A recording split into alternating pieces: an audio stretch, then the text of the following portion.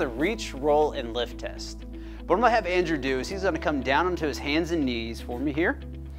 Excellent, and then I'm gonna have Andrew rock his hips back as far as he can onto his heels if possible. And then I want him to bring his elbows down to the floor with it.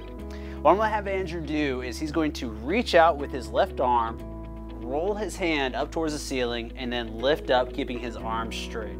Good, and down with it. And then here I would test both arms with it. Good, Andrew, you can come back up. What I'm testing there is to see how well he can maintain that straight arm while lifting with it.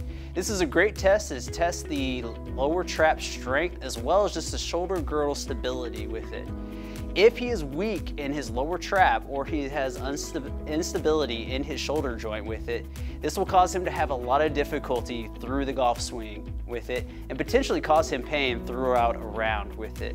A number of issues can cause a lot of weakness here or cause shoulder instability with it, including arthritis, muscular weakness, or having issues with a poor posture with it. If you're having any issues with this, you can come and see us at Advanced Physical Therapy in Little Rock, North Little Rock, and Benton.